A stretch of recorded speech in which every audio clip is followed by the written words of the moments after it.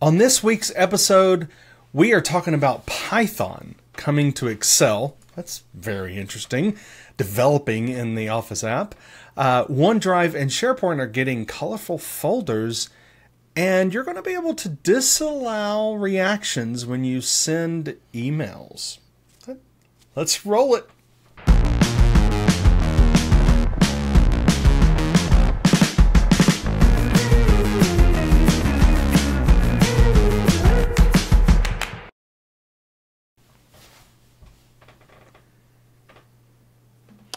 And we're back, and you can go ahead. So, welcome everyone to the Big 300, episode 300. We're not celebrating because Daryl doesn't want to do that, but nope. we're at least going to just say it is the Big 300. I think you're disappointed because you wanted cake, right? I like cake, people.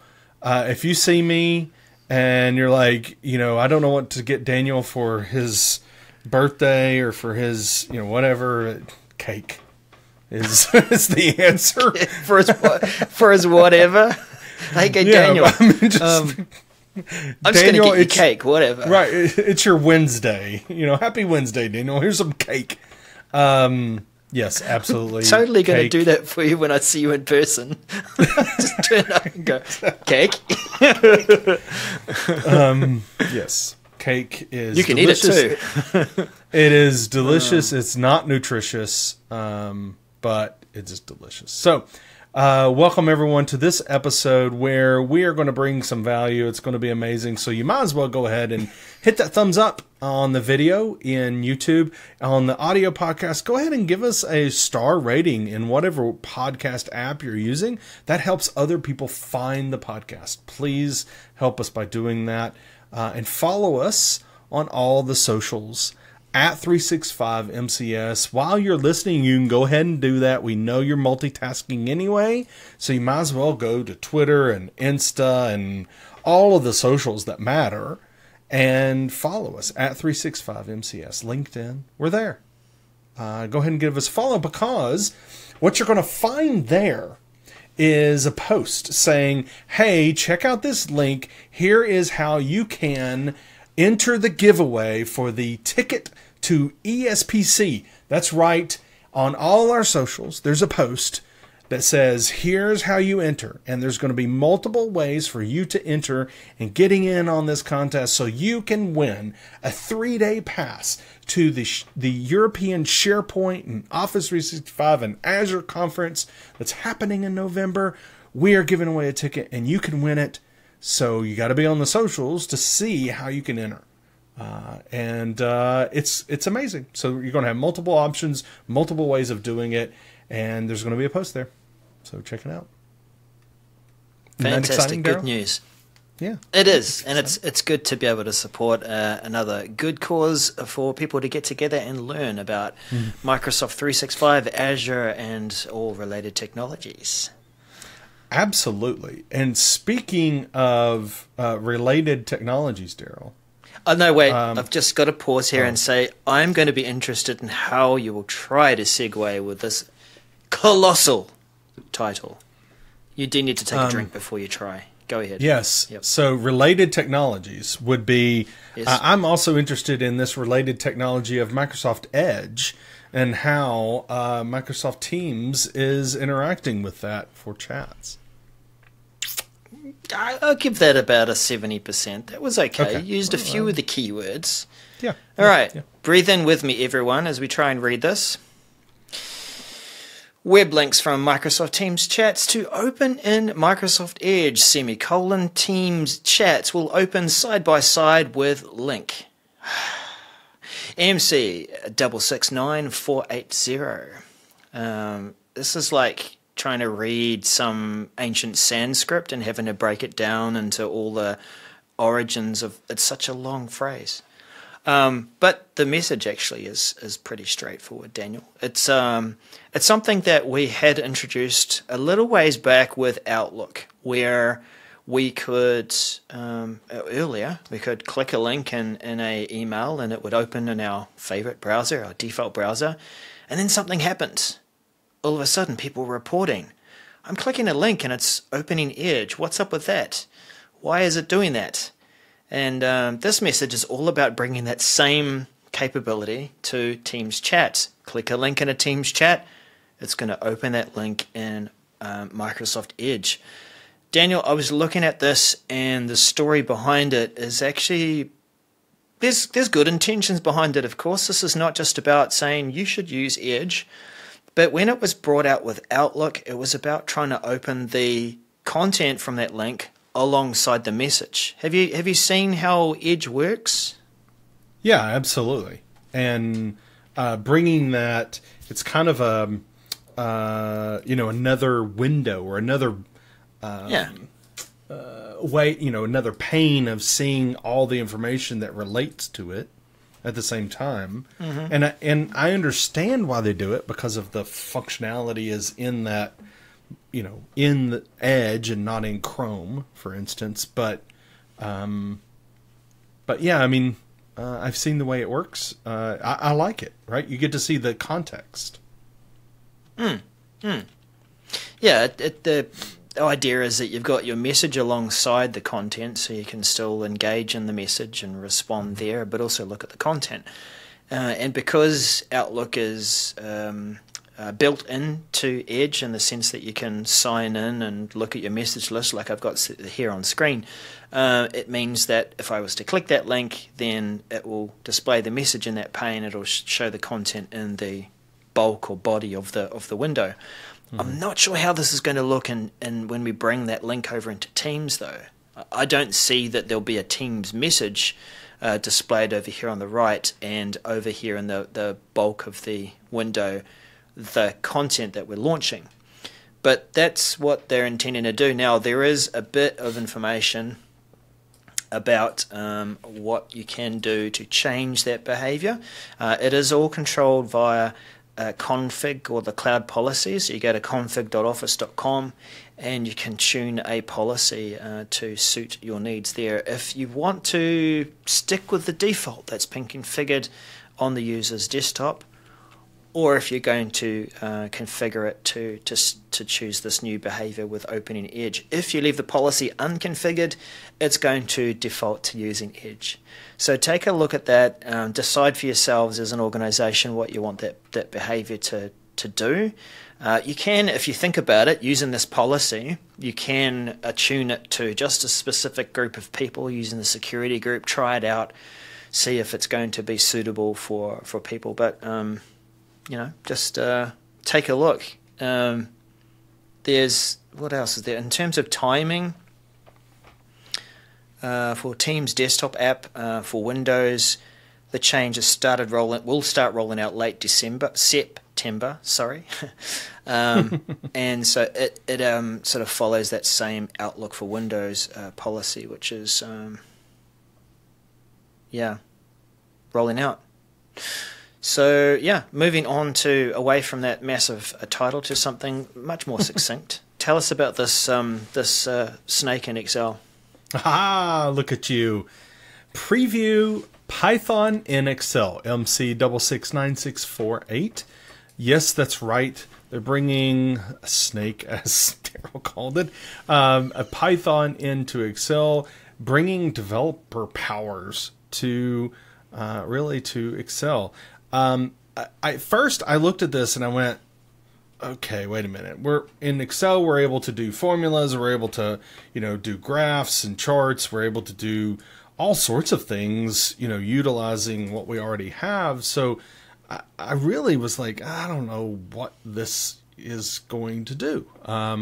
However, really what brought it to my, kind of opened my eyes to what the capabilities could be, is when I looked at the blog post. It was posted on the 22nd of August. There's a link at the bottom of this message, and it kind of gives some information about, all of the different ways of doing this. But then it starts talking about, well, you're going to be able to do more advanced visualizations, for instance, because you're going to be able to use libraries, separate libraries from Python, like charting libraries. Some libraries for Python that allow you to do machine learning type and forecasting and predictive analytics. I mean, data cleansing. There's some, okay, this is some, you could get some really powerful things going on here with Python in Excel. So, and I think one thing that, so once I got over that hump of like, wait a minute, why are we doing this? I was starting to get excited, and then they make a point, and I think it's a very valid point with this, a very needed point to say, is that it is not this, we're not releasing, code to go wild in your environment, right? It's in the security context and of what you're working in, and it's not it is not kind of going out and going crazy, and so it really is a safe way of doing this and integrating this into your workbook. And then at the end of that blog post, it also has, some quotes from KPMG, McKinney, and McGraw-Hill about how they have used it. They were using it in private preview, I'm assuming, to start using this. And so there's actual real world, insights on how they're using it. So I think, from my initial reaction was, to, hey, this actually could be really cool. I can't wait to see how people in the community really start utilizing this. And it's going to be available really with no setup required. So it does detail in the blog post, what you're going to need to do, right? Because this is a preview, this is public preview. So you're going to need to be in the Insiders program, which it's really easy to sign up. You can do that within Office application to do that. But you're going to need to be in the Insiders program beta channel to be able to get this through for the public preview. Before then, it will be generally available to everyone. Now, as we say all that to say the bad news. Okay? The bad news is once the feature does become available for everybody, not in preview, an additional Python in Excel, quote unquote, Python in Excel license will be required to use the feature. Oh. Yeah. So they do not have, but you might be saying, but Daniel, that seems interesting. What kind of features and functionality would you get if you pay for it? I don't know. Will they have a feature set for free and then a feature set if you pay? I don't know. How much will it be, Daniel? Tell us. This is important information. I agree with you, listeners. However, we don't know. I suggest jump in and start playing with it. But expect, if it's one of those things, if it's worth it, then, it'll be something that you'll pay for. We just don't know how much that'll be right now. So this is rolling out. Again, this is this public preview. So you have to be in the program. Again, free to do that. We'll be rolling out late August and expect to be completed by early September. So in just, a week or two, it'll be available for you to jump in. Daryl, are you going to, what do you think about this? I mean, it's bringing some, it's like plugging in this thing that, my first reaction again was, why are we developing in Excel? But I feel like it could be powerful.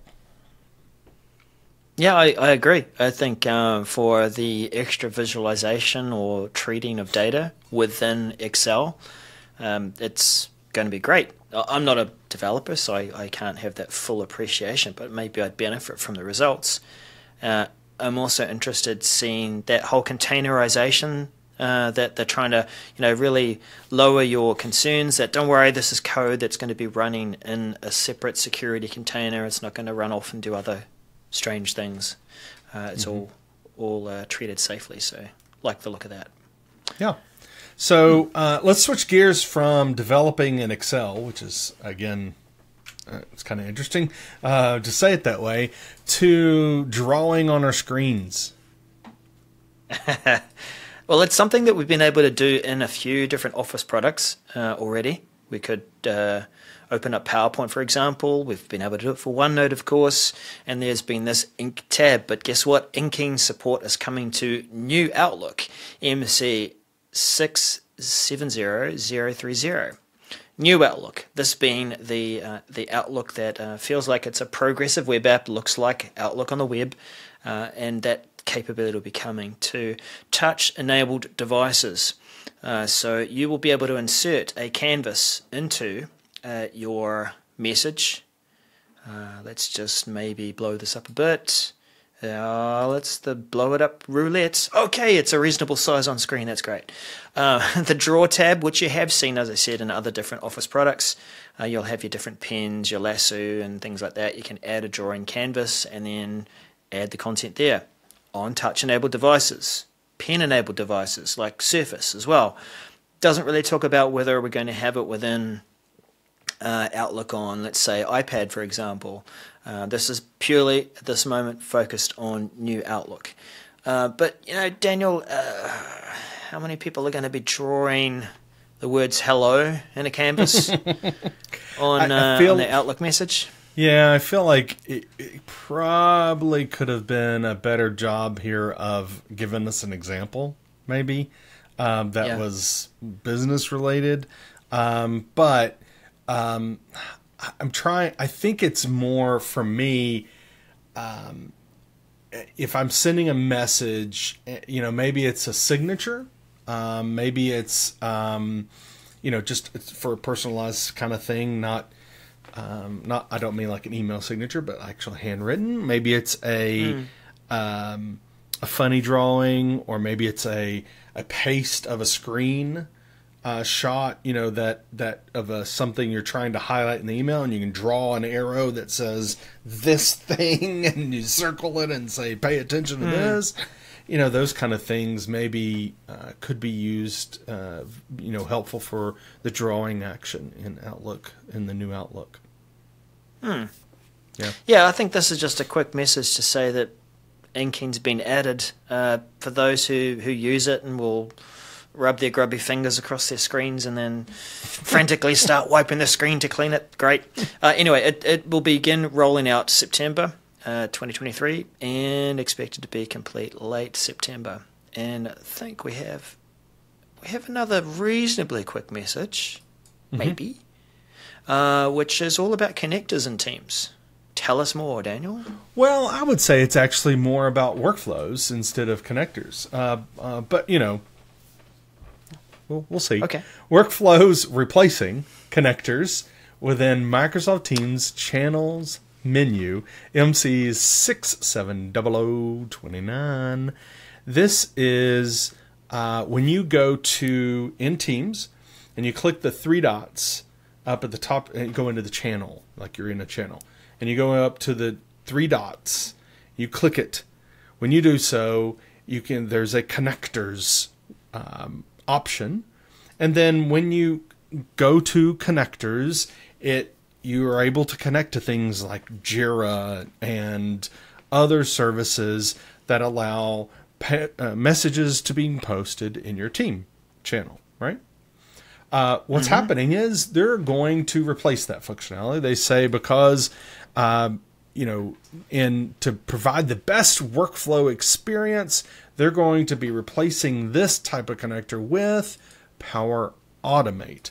So they're going to want you to instead use Power Automate to do those connections between, I mentioned Jira before, to your Teams channel. So what they're going to do is when you go to the aforementioned menu, the three dots, and you click it, instead of saying connectors, it's going to say workflows. Now, keep that in your back pocket or in not your back pocket maybe, but keep that in mind here, and I'll come back to it. If not, listeners, remind me. Not Daryl, but you listeners, remind me if I don't come back to it. But so that's what instead of seeing connectors, you're going to see workflows, and then you're going to be able to still see the existing connectors that you have for your team by going to the overflow menu, quote unquote, in the manage channel. So when you go to, instead of in the top right and on the channel itself, you say manage channel, and then you're going to be able to see it when they make this change. It'll show up in that area as being connectors that you already have. And I'm assuming that you're not going to be able to create new ones, new connectors that way. You're just going to be able to manage the existing ones you have already connected. I paused there, and then I heard a listener in the future saying, "Hey, Daniel, you forgot about workflows. You wanted me to remind you." Thank you very much for doing that. I find this interesting because Power Automate doesn't call them workflows. Like, it calls them flows. In fact, you go to Power Automate's site, you don't see workflows, that term anywhere. I think they're very on brand, very specific, that they do not say workflows, they say flows. So I think it's interesting that that's the way they're integrating it in Teams, that you're going to pick workflows. I would expect it to be, automations, or even Power Automate flows or something, but using workflows, it's a consistency thing. Like, anything else that connects with Power Automate, I was just trying to remember, I don't know of any that says workflows, and then you click on that and it takes you to Power Automate. I don't know a single one. If you do, leave a comment below. Love to hear what those examples are. Ping us on socials, tag us, and say, "Hey, here's a few." That's fine. I'm happy to learn. So is that, Daryl? What do you think about this? Do you think this is? I feel like this could be more powerful in that with these connections, it was a single thing. Like, you're just connecting that service with Teams. With Power Automate, you can not only connect it, but you can do other things too, right? You can have various things. So it does bring power, right? More power than just those connectors. I think people have been using the flows anyway in Power Automate to do what they need to do. And maybe connectors have not been used as much. So it's more about, let's bring this concept of a connector into flows and do more with it and centralize that experience. Yeah, maybe so. So targeted release beginning rolling out late August, so nowish, and expected to be completed by mid-September. Standard release mid-September through late September. And can I take about 5 seconds just to say, wow, we're already in late August? Holy cow. Anyway, all right. Sorry, I was just like, wow, I just read that and went, where has this year gone? What I would really like to do is have yet another way to trial something in Microsoft 365 and not have to talk to admins about it. Tell me, can I do that, Daryl? Oh, well, I don't want to disappoint you, but you'll still have to talk to your admin. We'll get into why in this message, but the message, I know, Daniel, I know you. The admin is you, by the way, so if you've got a disagreement, it's between you and Daniel. So you guys just go and sort that out somewhere in a quiet corner, thanks. Teams Premium Trial, MC 670435. Microsoft want to allow your people to self-provision and try out Teams Premium. Take a good look at it for 60 days. Get used to the details and, oh, this is really cool. And then, that's going to give some signals through to your admin. Your admin's going to see, there's some people who are trying this out. I can see this. I can see how they're using it, what they're using. And all of these signals will maybe help to, collate to some buying power or decision about, maybe we should get this for a few people. That's the intention anyway. So Daniel, back to your question, you'll still have to talk to your admin. At the end of the 60-day trial, it will stop working, and you'll have that conversation. My point, though, was to get the trial without talking to the admin. So you still do get that, right? Right? Yeah. Yeah, you will. Okay, good. All right, so that's the crux of it. It's interesting to be able to do that. We've seen this in other products as well, even to the point where you can put in your credit card details and pay for it yourself. But not so with this. There's no credit card details, no monetary information being dropped in or exchanged. It's purely just giving you an option to try this out, and then you talk to admins and your people with the checkbooks to sign and get budgetary approval to make that happen. So when is this? This is beginning late September, the ability to go in. I didn't see too many details. Wouldn't mind actually seeing what this looks like as a user experience. Would have been great to have seen a screenshot to say, what do we look out for? And I don't know, maybe there is somewhere in here some information about how to turn that capability off, maybe. Don't know if you scan through and can see that. I don't see it. Oh yeah, Global can use the same self-provisioning purchase tools to disable self-service trials. So you can disable that ahead of time. Good. All right. Well, moving into colored folders, Daniel. Yes. Beautiful colors. Everyone loves colors. OneDrive and SharePoint colored folders MC670439. There's been a lot of hubbub about this since it was first announced a little while back. Not a few. It's been several weeks. So you're going to be able to color folders within OneDrive and SharePoint libraries. And there's going to be 16 colors you can choose from. And really, this is more of a way of organizing your folders in a visual way. So you can come up with your own way of doing this, selecting, maybe all of my blue folders has something to do with, presentations, and green ones all have to do with something to do with money. I don't know. You could come up with your own scheme to what these colors, what it represents when you're making these changes to folders. This is one thing I do want to. It picks yellow by default, by the way, just to let you know. But of course, you can change it. One thing that I have seen and there was an issue brought up was with this.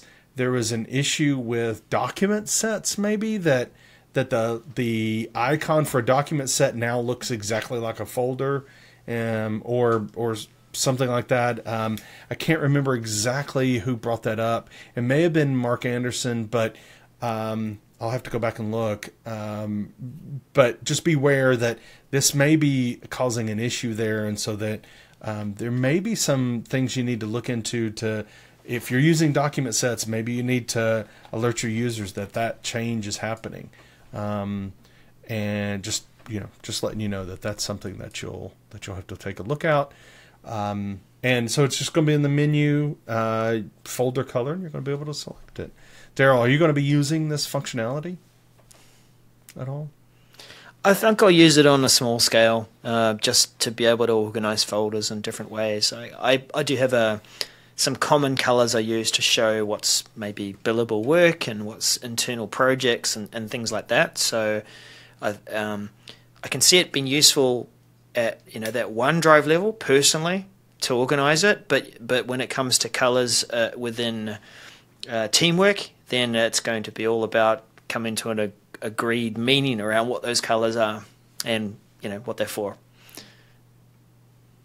Gotcha. So I'm looking forward to it, to play around with it, see how I can improve my productivity in making things visual instead of having to read what the folder says. Instead, I can check out the color and then read. So it'll be interesting. So rolling this out late August, so nowish. expected to be completed by early October. So there's a couple, a month or so of time of rolling this out. And then U.S. security / U.S. NAT. I'm not haven't heard that sure before. I don't even know what that means. Rollout will begin mid-September and expect to be by early October. Maybe is that the is that like the DoD and Government? and government clouds maybe? But I've never. Am I behind the times? Maybe they changed it and didn't tell me. I don't know. They did it People this let me week, know. Daniel, while you're at conference. They didn't let you know. Right. They changed everything. They always change things when I'm gone. So anyway. So let's wrap this up, Daryl, and let's talk about that this, I think this is maybe one of the most interesting things I wanted to talk about in this show, which is turning off those stinking reactions in emails. So tell us about that. Yeah, Outlook. Disallow reactions on specific emails. MC 670444. Reactions in emails. You can like an email. You can say, various different little, reactions up there. And I've always found these a bit funny, Daniel, where I can react on my mobile. I can react on Outlook on the web or wherever. But the reactions, they only display where they're supported, which would be mobile, the new Outlook, Outlook on the web. Not so much on Outlook on desktop. So you'll get this email kind of summary of, hey, this many people have liked your messages or reacted to your messages. Go get your React Digest. Of course. Anyway, there's going to be some emails which maybe you don't want a whole lot of reactions, such as, hey, we're going to go through a restructure, and this is a leadership message that's been sent out to the whole org. You might want to turn off reactions on an email like that. So this is going to be a capability coming to within the UI to disable reactions for a specific message. And that is going to be rolling out late August, now-ish, expect to be complete in mid-September. I think that sums it up, but certainly times when you won't want to have those reactions. Because imagine there's one thing to reply all to a message and say, hey everyone, this is how I feel about it, or hey everyone, yes, happy birthday, Daniel, happy birthday. But yeah, react. Let's turn that off sometimes. Awesome. Awesome. I'm very well. That's one of those.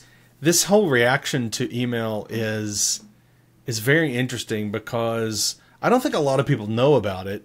At least the ones I work with, in the past didn't even know about it.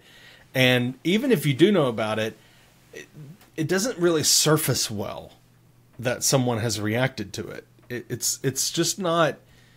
I think they could do a better job at surfacing the information that someone has reacted to your email. But, being able to disable this so that, I don't want to know if people hate this or like it or whatever. This is, I want them to reply. That's another thing. Maybe you're like, I want people to reply to this if they want to give me feedback instead of giving me a reaction. I don't know. So being able to turn this off, I think is very interesting. And it'll be interesting to see if they're gathering any telemetry to see how many people turn it off, or if people just don't realize it's even a thing and leave it. It's just not surfaced well, in my opinion. So I don't think most people even know it's a thing. Yep, I think you're right. But anyway, if you feel like reacting to the Message Center show, and you want to say, hey, we've really loved this episode, then do give us a thumbs up so that others will see and agree. Do drop your comments in after this episode too. We do appreciate the regulars there that are giving their opinions and sharing their thoughts and even giving corrections too. So, thank you for for sharing in the accuracy of this Message Center show. And yeah, as Daniel often will remind us all that there are other places to connect with us on socials, to share and to care and to share that information, to tell us what you also care about throughout the week.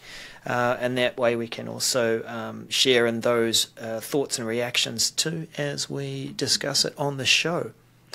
Anything else you want to add, Daniel, on this 300th episode that I don't celebrate because I'm waiting for 500? I think we are just very grateful for all of you listeners and watchers out there who continue to support us. And I think that, I had some great reactions this past week at the 365 EduCon conference I gave away so many stickers. I'm going to have to order more. It's so much fun to talk to people about keeping them up to date with changes and how they can use that in the adoption of those services within the organization. This is why we do it, people. We love doing it. And it's because of you. So really appreciate it. Please, would you just share out this episode and say, hey, I got some value out of this. We'd greatly appreciate that. And make sure that you check out our socials channels, all of them. You're going to see a post there that tells you how to enter the contest for the giveaway for ESBC, the 3-day pass. So make sure you check that out. But thank you, everyone, for being a real part of what we do here. We greatly appreciate it. Thank you so much. Yep. Great. So see you at 3:01 next week, maybe? Yes. You'll be back. Bye for now. You will too. Bye.